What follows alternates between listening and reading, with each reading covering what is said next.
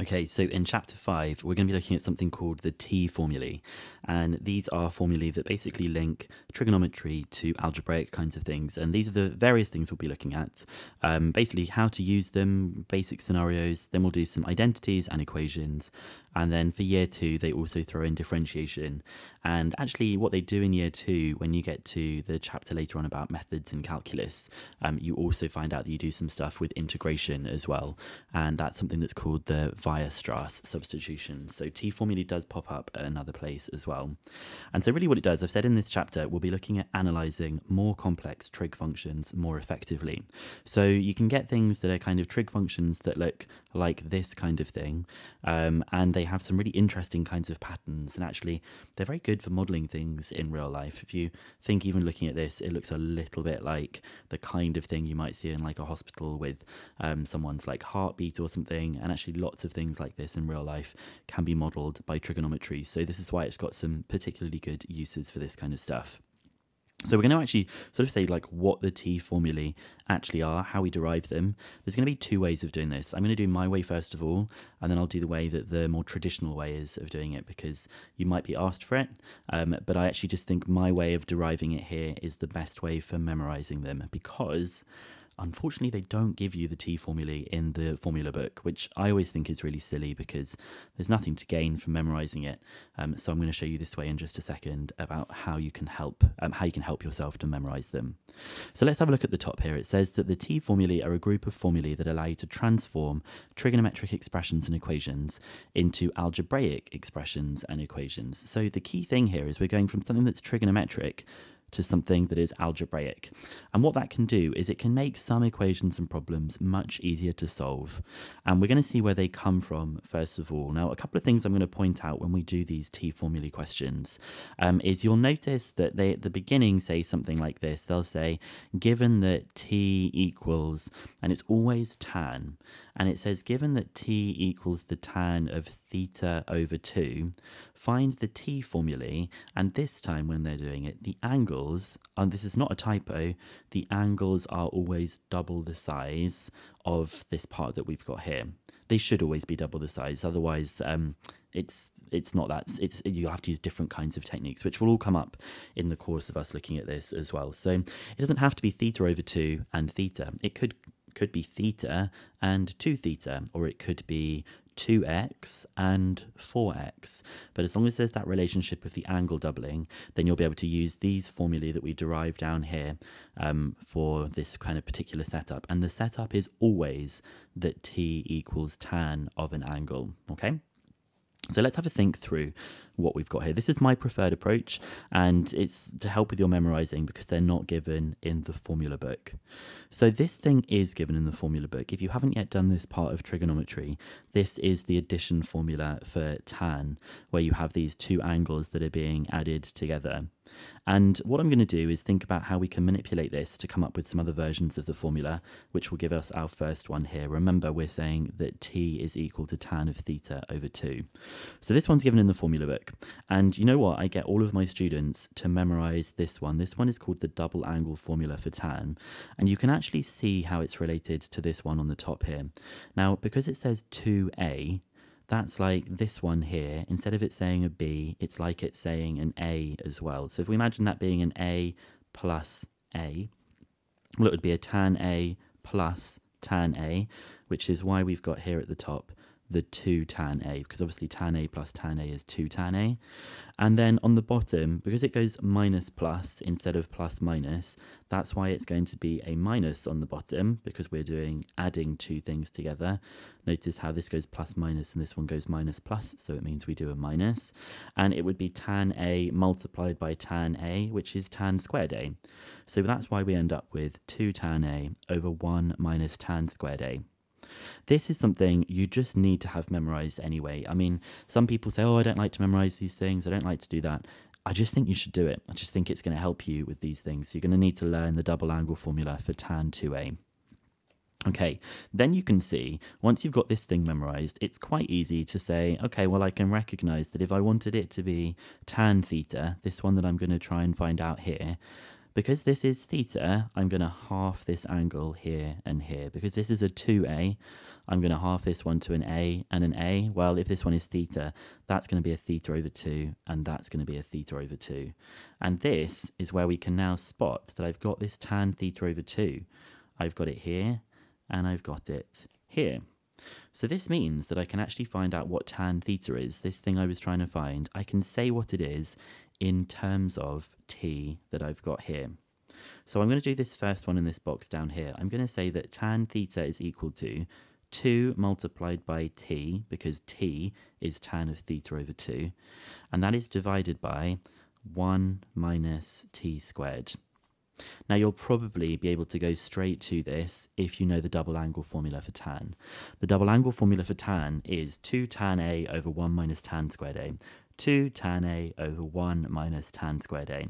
So get this thing into your memory because it's going to help you to remember this one. And then once you know what this one is, finding these ones becomes, well, I think quite a lot easier. This is the one that my brain remembers. Now, remember, there is a definition of what tan of theta actually is. It is always the opposite divided by the adjacent. So I can take it onto this triangle where I've got theta, because we're talking about the tan of theta. I can say that the opposite is 2t, and I can say that the adjacent is 1 minus t squared. And you're naturally wanting to think to yourself, well, I'm probably going to want to know what the hypotenuse is, because then I can find out what sine theta and what cos theta are. So to find out what the hypotenuse is going to be equal to, let's just say that I'll just sort of do some calculations for it. It is going to be the square root of 2t squared, which is going to be, I'll write it out properly, plus 1 minus t squared squared. So that's going to be the square root of 4t squared. And then when I just do this double bracket being expanded, that is going to be plus 1 minus 2t squared plus t to the power of 4. So simplifying that a little bit, we've got t to the power of 4 plus 2t squared plus 1. Then I want to think, can we factorize this part that we've got in here? And we can factorize that. If we factorize that, it should be a t squared plus 1 squared.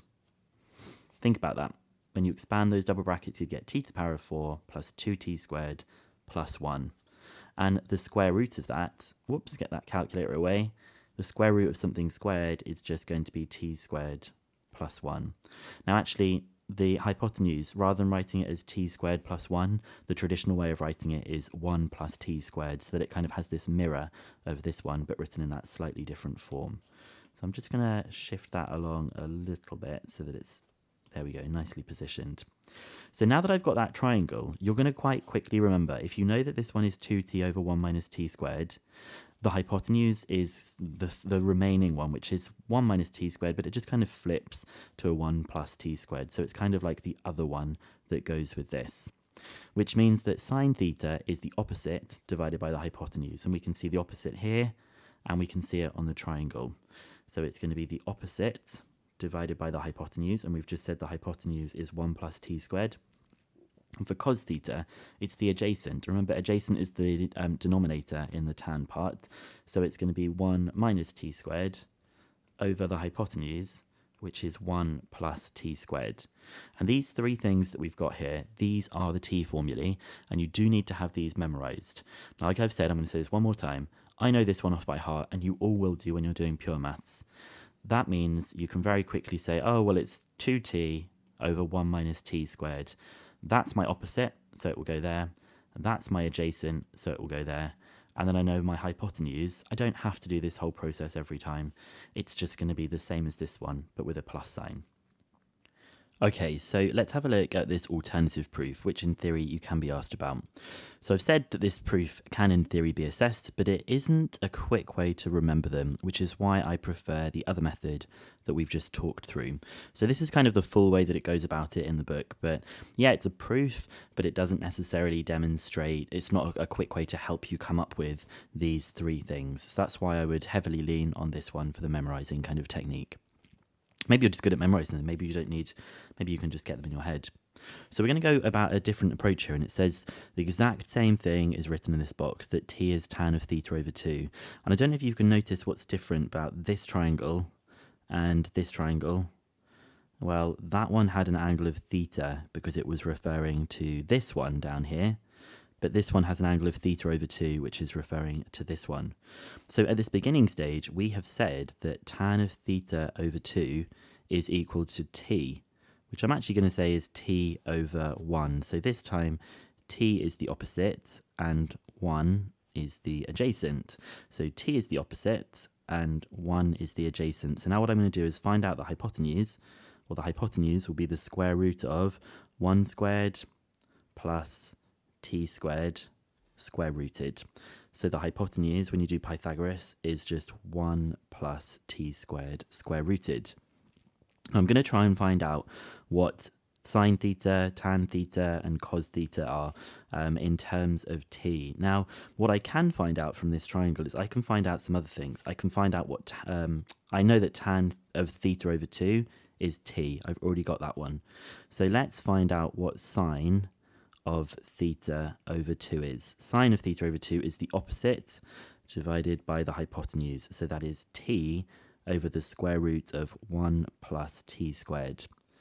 And then cos of theta over 2 is the adjacent, which is 1 over the hypotenuse, which is 1 plus t squared. Now, if you haven't done the year 2 trig yet, you won't know these double angle formulae. This one we talked about just up here, didn't we? We talked about this one. I did it with a rather than 2 theta, but that's not a problem. And then we've got sine 2 theta and cos 2 theta. Basically, it allows you to take whatever the angle is here, you can split it into something different where the angles are halved. So we're trying to find out what sine theta and cos theta, we'll do tan theta afterwards, are. Now, they've told me this thing, that sine 2 theta is 2 sine theta cos theta. So using the logic of the angle being halved, sine theta must be 2 sine theta over 2 cos theta over 2. Notice how this angle is 2 theta and then they halve.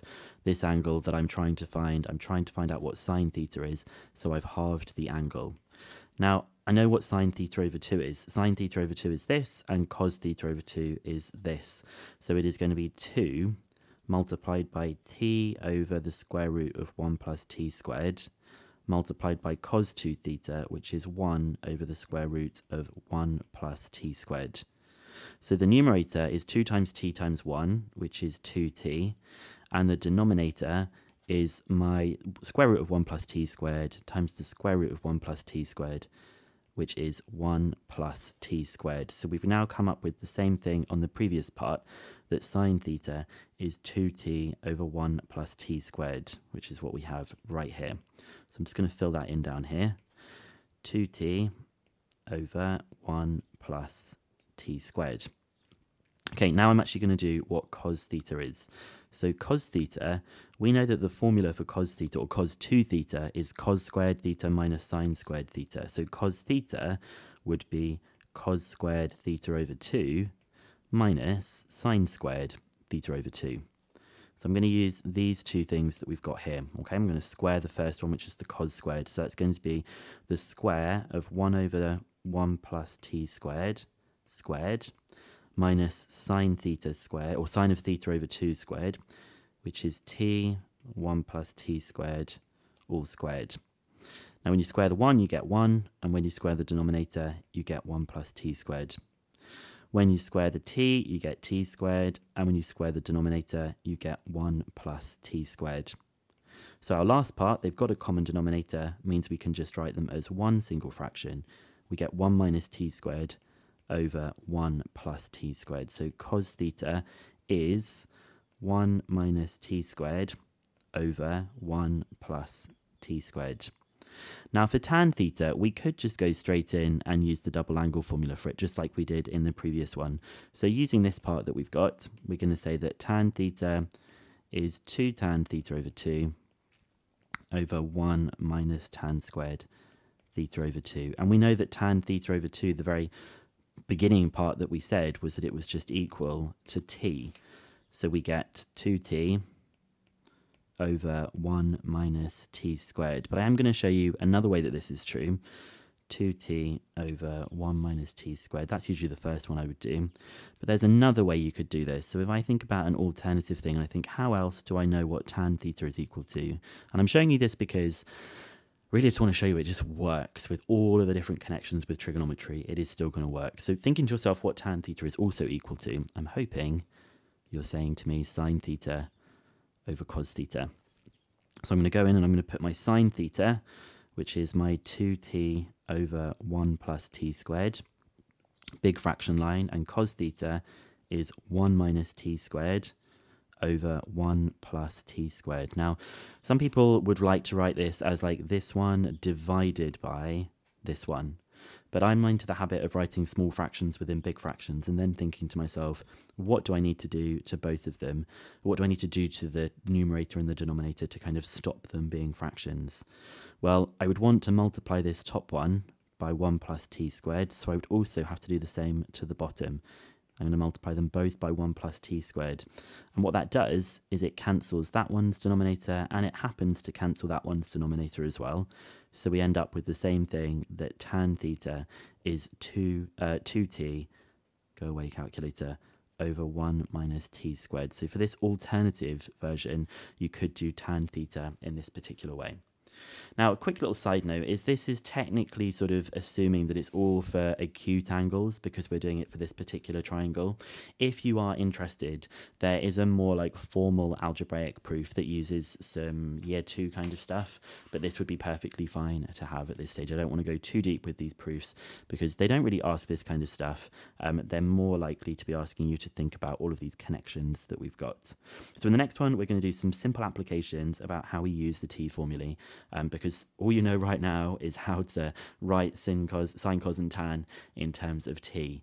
So get these memorized. I would highly recommend this memorizing technique that we've got up here, way more simple. Okay, see you in the next video.